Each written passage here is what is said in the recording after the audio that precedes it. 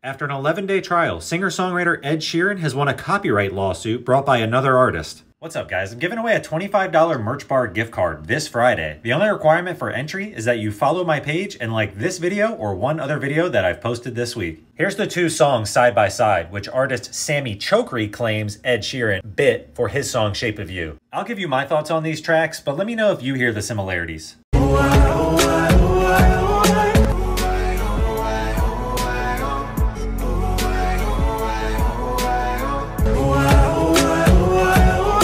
Okay, I can hear it a little bit, but if you're gonna sue someone, it's on you to prove that Ed Sheeran had heard this song before and used it to write Shape of You. It looks like he was not able to prove that in a court of law. Here's Ed speaking on this new trend of artists suing other artists for copyright. Claims like this are way too common now and have become a culture where a claim is made with the idea that a settlement will be cheaper than taking it to court, even if there's no base for the claim. There's only so many notes and very few chords used in pop music. Coincidence is bound to happen if 60,000 songs are being released every day on Spotify. Rock music has had a long history of unspoken sampling, and it seems like lawsuits crop up all the time. On the inverse, it seems like hip-hop has been doing this since it started and no one has a problem with it. Everybody just pushes everybody's shit and samples it to their heart's content. If rock artists would embrace sampling and features more, I think it would open up endless opportunities. What do you guys think? Thank you so much for watching today and thank you for support.